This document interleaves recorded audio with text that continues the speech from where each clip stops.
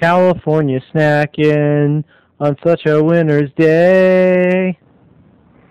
Hey, and welcome to Snackboy. Today's snack goes back almost 5 years to the first show I did back in Woodbridge, Virginia, at the Lazy Susan Dinner Theater. Now, the Lazy Susan is not to be confused with the Lazy Susan that my grandmother bought my mother a couple episodes back for a revenge present. This Lazy Susan Dinner Theater was called the Lazy Susan because part of the stage actually revolved, and actually I did an earlier snack on the Lazy Susan Dinner Theater. Remember when I was talking about that show Shenandoah, also known as Shenandoah or Shannon Doherty? Well, today we're going to talk about that same show and a little something that happened, and it goes something like this. 4 and 3 and 2 and... All right, anyway, seriously though, I was waiting tables at intermission time. I was in the worst mood. I was livid! Snackboy, Terrence Nelson Crummett.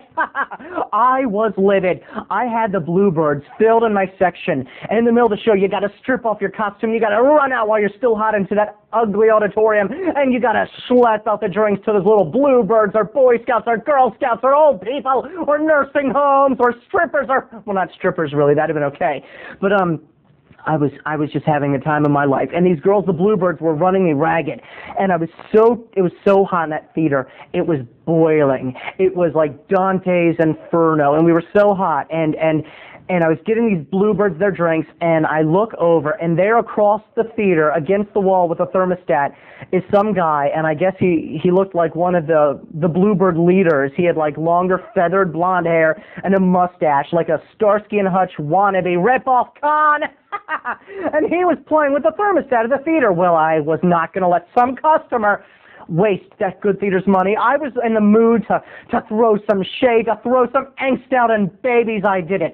I walked over to him, I put my hands on my hips, and I got my cocky look, and I raised my eyebrow, and I waited for him to feel my presence.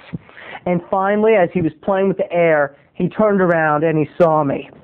And I said, as sarcastically as I could whip out from the base of my very soul, from through the bones, up the spine, I said, "Can we help you with something there, sir?"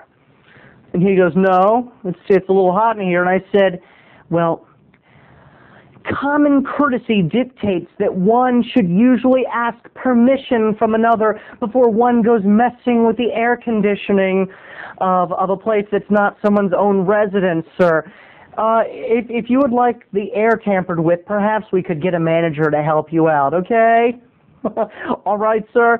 And he just looked at me like I was crazy. And I went backstage and I forgot all about it. I felt better. I felt cathartic, like I'd gotten out some of that anger, some of that hate, some of that rage.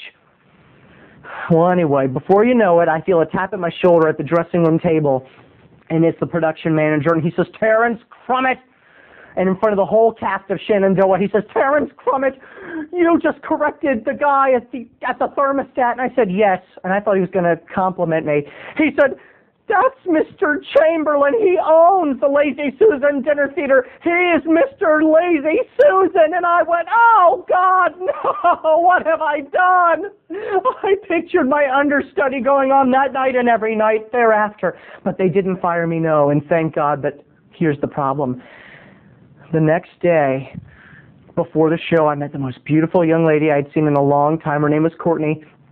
And Courtney and I hit it off like that, and things were going so great, and she even asked me out. But the problem is, she said that her parents are very strict, and before I could take her out, they wanted to meet me for a little dinner. So that night we planned on going to the movies, and this is back about 5 years ago, and before the movie we were going to dinner at Courtney's house, and there, opening the door of Courtney's house, was Mr. Chamberlain, the owner of the Lazy Susan Dinner Theater, the man who I corrected his very own thermostat people. And there at the dinner table, I was so nervous and my heart was a-pumping. And before you know it, he did one thing. He didn't say a word to Snackboy, but he got up and he walked to the thermostat. And the last thing he did before we left for the movie was to turn his thermostat down.